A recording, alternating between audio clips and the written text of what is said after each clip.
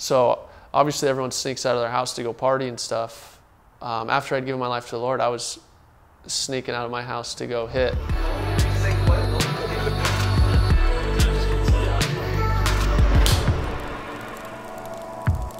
So when my brothers were in high school and stuff, they were, the partiers, and they were, my brother got drafted and he was, living it up a little bit, and friends were always over at the house. And so when I was getting to high school, I was like, man, this is my turn now, so that's what I knew what was right. And that's what I thought what was right. I thought, this is normal, this is right. This is the way life is, and it's what you do, so it's my turn. And I think one of the reasons why I ran to that was, honestly, I'm not a fan of being around a ton of people.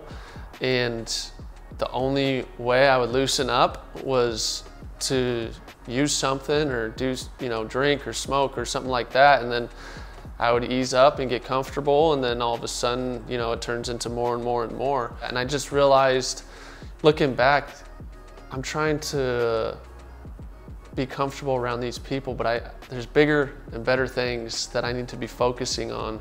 Not trying to impress any of my peers or not trying to conform to this way. One of my favorite verses is, be not conformed to this world, but live transformed by the renewing of your life, the renewing of your mind, and Romans 12:2. And so that was a verse that really stuck out to me, was, man, I'm just like trying to please everyone else, and that's why I'm really doing what I'm doing, because I just want to be comfortable around everyone. I want to be, because if I'm not comfortable, they're not gonna, be cool with me or whatever. And so when I am this way, I can, be cool with everyone and this and that. And it's like, well, like, what am I doing? I have this gift in baseball, and I'm just gonna blow it away because I want to be comfortable around, my high school peers. It just doesn't make any sense. So I never would have come to that conclusion without my faith, though. I never would have questioned that process. I was actually, this is funny. So obviously everyone sneaks out of their house to go party and stuff. After I'd given my life to the Lord, I was sneaking out of my house to go hit.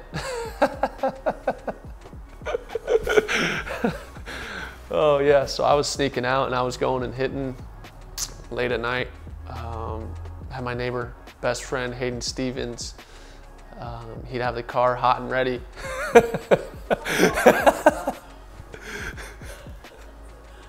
Hot and ready to hop on in, and I didn't feel bad because I knew my intentions were pure.